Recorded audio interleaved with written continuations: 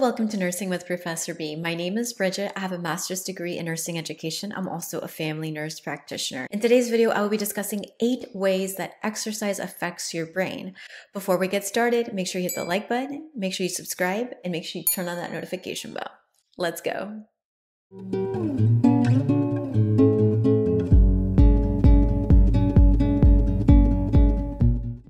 The first way that exercise affects your brain is through attention. And exercise actually helps boost your individual alpha peak frequency.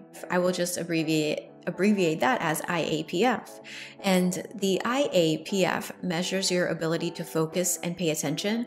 And studies show that this increases after you do intense exercise. The key word here is that it has to be intensive, so like high intensity interval training versus a leisurely jog, a walk, or a bicycle ride. It does not seem to increase the IAPF frequency.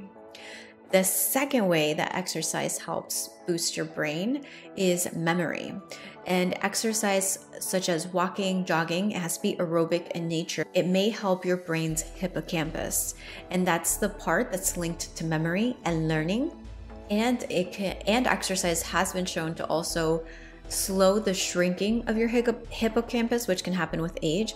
And that leads to memory loss as you get older.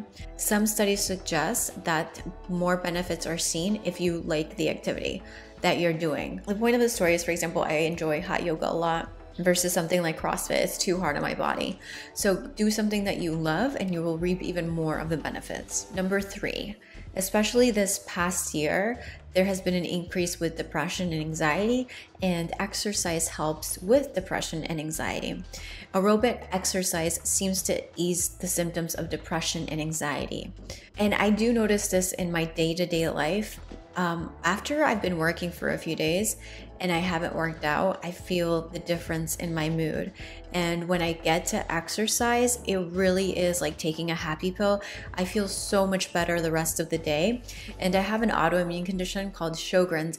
And when I don't exercise, I notice that my symptoms are worse. Versus when I do exercise, it does help with my symptoms. Now, scientists do say that it may take months to get the full benefit, so make a habit of being active.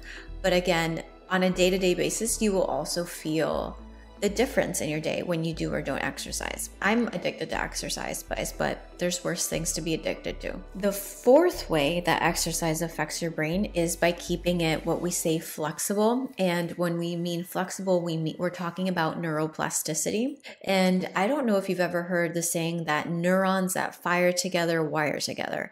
But what that means is that your brain usually likes a set path. And if you are predisposed to anger, then the neurons that fired for anger tend to fire quicker. And people that, it's almost, think about a path. If you take a path every day, when you go for a walk, it becomes a well-worn path.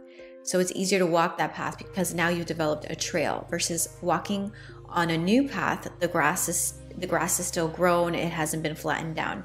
So in order to keep your brain flexible and to be able to fire in other areas that it's not so used to firing in, exercise does help with this. Essentially, neuroplasticity is the ability of your brain to change when you learn new things. Usually younger brains are better able to adapt and learn from changes. For example, just how young kids can pick up a new language versus older adults have a hard time learning a new language.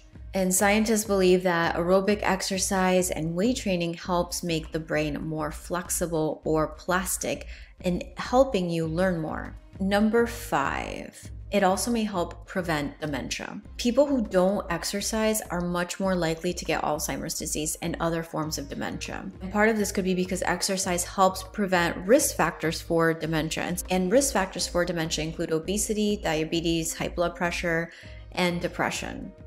So exercise has a direct effect on those, right? If you exercise, you're less likely to be obese. If you exercise, you're less likely to have high blood sugar, high blood pressure, and you're less likely to be depressed. But exercise has also been linked with more white and gray brain matter and less diseased tissue. So it's helping ward off dementia.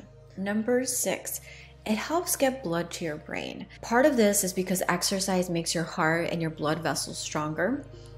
The stronger that your blood vessels are, the better blood flow that is created. Strong blood vessels carry blood better through the brain, and it also appears to help stop the buildup of plaques linked to dementia. These plaques are called Lewy bodies. Scientists also believe strong blood flow helps nourish the brain in a way that slows mental decline, and there's still a lot that they're trying to learn, and they're trying to figure out exactly how this works. Number 7, exercise boosts your brain's ability to connect the dots. And basically what we see is that in individuals that exercise, their ability to organize and interpret information is better. And this is something that is often referred to executive function. And over the long term, exercise seems to change the structure of white matter in your brain in a way that helps your brain cells connect. So again, if you have more pathways, you're able to access the information in your brain easier. And then reason number 8, it helps with sleep. Exercise helps people establish a healthy sleep-wake cycle. And people that exercise also tend to have more of the slow wave sleep, which is a deep sleep that helps revitalize your brain. What's slow wave sleep, or SWS? That refers to phase 3 of sleep. It's the deepest phase of non-rapid eye movement, so NREM, non-REM, and it's characterized by delta waves, and delta waves are measured through an EEG. And dreaming and sleepwalking can occur during SWS, and SWS is important for memory consolidation. So imagine if you're getting more SWS sleep, then you are able to regenerate your brain, consolidate more memories, remember things better. Now, how much exercise should you be getting? Research shows that some of the best benefits come from an exercise session that lasts 45 to 60 minutes. I encourage you to start small and work up to it. Always get cleared first by your healthcare provider, but exercise is so therapeutic. The hardest part is starting, but once you get a habit of it, you will love it. Make sure you pick something that you love, that you enjoy, and figure out when. Schedule it in. Are you going to exercise before work? Are you going to exercise after work? Are you going to exercise during your lunch break, climb stairs, or during work? Drop a comment below. How are you going to exercise? Did you learn something new from this video? And what are your fitness goals? Best of luck to you, and thank you so much for watching. If you enjoyed this video, make sure you hit the like button, make sure you subscribe, and make sure you turn on that notification bell. All right, until next time.